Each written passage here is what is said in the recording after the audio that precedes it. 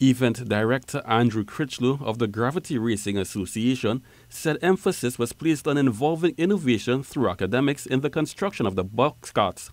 But for him, getting students to work together was even more of an accomplishment. If we can get that kind of connect and build those skills, dare I say that that is as valuable or even more valuable than the academia. Because all the academics you have when you go out in the field and you don't know how to work with one another, that will be failure.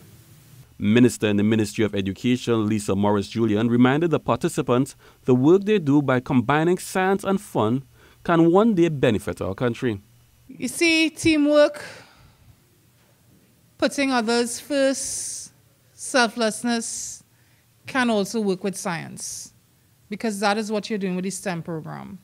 Yesterday, for the hydrogen conference, I was able to say that the engineers will save the world. And this is what you are doing here. It appears to be a game. It's not a game. It's actually an investment into our future. Dean of the Faculty of Engineering at the University of the West Indies, Dr. Besham Ramlal, believes the competition will also be of benefit to the students and even the field of engineering because, as he puts it, competition breeds innovation. We are very excited as a faculty to have all of you here because competition is good. Competition allows us to be creative, to be able to develop things, solutions especially, that sometimes you don't think about otherwise.